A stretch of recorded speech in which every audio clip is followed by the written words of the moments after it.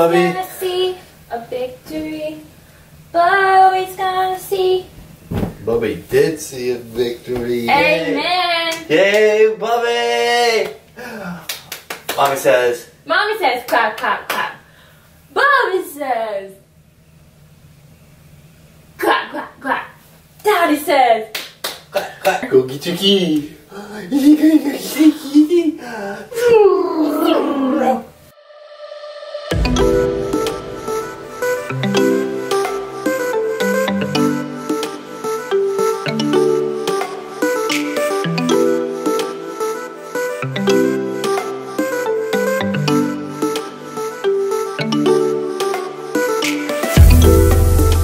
So I just worked out and it was really, really good. I'll put the workout on the screen. It was super simple if you guys want to do it, but you can probably do it at home with some modification. With some modifications. Are you peeking at me, Bobby? Who is that? Azariah. Hello. Are you peeking over Daddy's shoulder? But if you watched my habit video, you would know that my friend and I have some goals that we hope to reach by February-ish. So the rest of November, December, and January. It's your moment. You said your moment. Hi, Bobby. Who is it? Who is it?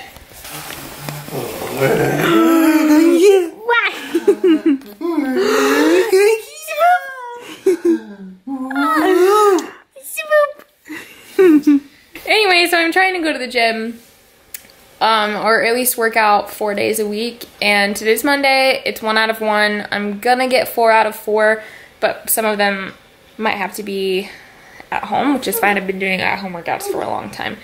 Yeah. Oh, you just want snuggles? Okay.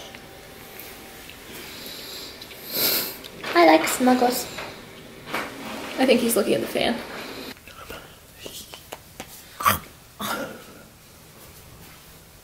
Oh, I have him. I have him. What are you gonna do about it? It's mine now.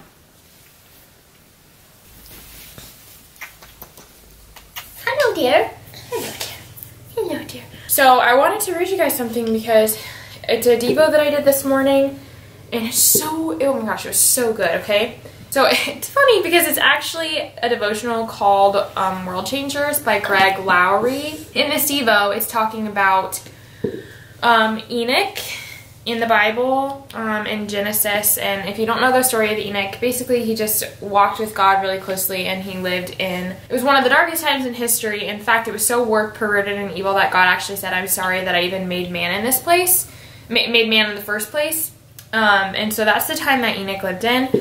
And it basically just goes through his story a little bit, and at the end of the story of Enoch, basically God just like takes Enoch to heaven. He doesn't die. Enoch doesn't die. He just takes him to heaven, and it's a really cool story because of just like the faithfulness of Enoch and how closely he walked with God. Yeah, even in the dark time, Enoch walked with God so steadily that he ended up walking right into heaven without dying. I can almost imagine what happened. After taking many enjoyable walks together and getting deeper and deeper into conversation through the years, it's almost as if the Lord turned to Enoch and said, hey buddy, we've walked a long way and we're closer to my house than we are to yours. Why don't you just come home with me?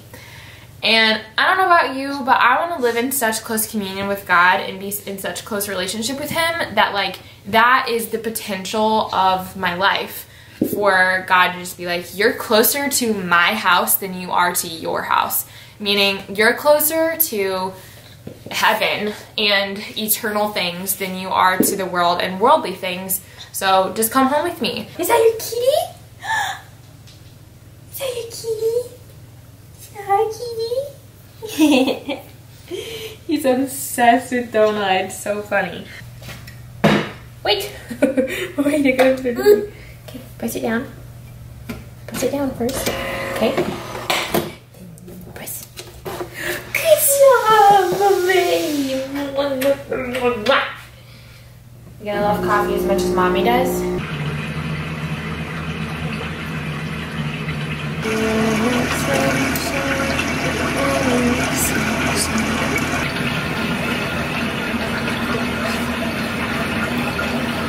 Azariah is currently asleep. I'm just currently editing before he wakes up and he has physical therapy. I wanted to show you guys just a little look inside to what his physical therapy looks like. He gets that once a week. Well, he gets that once a week with PT, and then he gets it once a week with OT. And it's just really cool every single week to see him progress and to see him do new things. He's awesome, he's a champ, and I'm just really proud of him. So I'm gonna continue editing, and then he'll have PT, and then I'm gonna continue editing after that. Now that he's 10 months, I feel like from 9 months, my cat's trying to get in here. From 9 months to 10 months. Thank you. Ring a ring, the animal. Go get it. Go get it. Bobby, can you open your door? We can close it. Got the circle. Ready? 1. Uh-oh. Let's go get it. 2. 3. Both legs down. There. Did you find it? He's like, but I really just want snuggles. Okay, I got ready. I'm not wearing yoga pants and a sweatshirt like I wanted to. I'm actually a little bit dressed. It's currently December 3rd, and Azariah turns 1 January. Oh my gosh. I'm just realizing that I have like a little over a month until my child turns 1. I'm gonna not be emotional about that. I want to make it a super, super special birthday, but obviously the first birthday is way more for the parents and for the people who are going than it is for the actual baby, because the baby does not remember it. I just want to talk for a second about like some of the ideas that I have, and I have the theme of his party, but I'm not going to share that. I want it to be a surprise. It's not anything to do with World Changer, although a lot of you guys suggested to do something related to World Changer, but I just connected more with another one that somebody mentioned, so we're doing that, but the colors and the stuff like that I'll explain. But one of the things that we're going to be doing for his birthday, his first birthday, is creating a time capsule. And I saved every single letter, every single note, every single item that you guys have sent in that whole span of time that we were going through everything from the time that we got diagnosed and like opened up a PO box to now. I have everything saved. So I'm gonna put all of that stuff inside of a time capsule along with anything that my family wants to put in there so that he can open it on his 16th or 18th birthday and like literally see all these people who have prayed for him and all these things that happened before he was even born and then throughout his first year of life. I just want to give you the opportunity, if Azariah's story or if the journey that we went through changed your life in any way and you want to let Azariah know that to put in his time capsule for him to open when he's 16 or 18, I want to give you guys that opportunity. So my email is in the link below, and you can email a letter there that I will print out and put in the time capsule,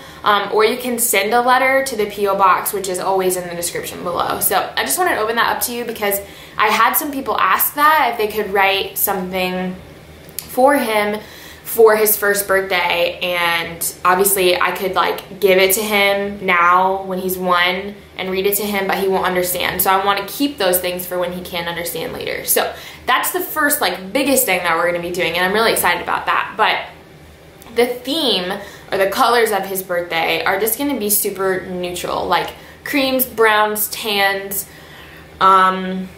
like just like earthy colors, because that's very much, I guess, my vibe. It's the vibe that I like. It's kind of goes along with his nursery theme because his first birthday is in January. The pandemic is still going on, so we're obviously gonna have to keep it super, super intimate and just with close family and stuff.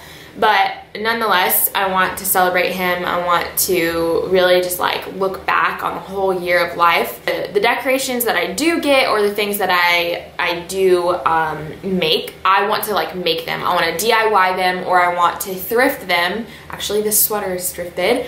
You guys know I love thrifting. That's like one of my biggest hobbies and passions. So I want to thrift as much stuff as that I can, or secondhand them off Facebook Marketplace, stuff like that. You're probably gonna ask, am I gonna do a smash cake? And the answer is yes. Yes, I am. I feel like people get judged for doing a smash cake, and that's fine, because I'm going to make the cake and I am going to enjoy watching him get messy. He gets messy on a daily basis anyway with eating, so it's like, why not? Why not put a cake in front of him and just see him go to town? It's a little bit difficult when your baby's birthday is so close to Christmas, because his birthday is January 18th.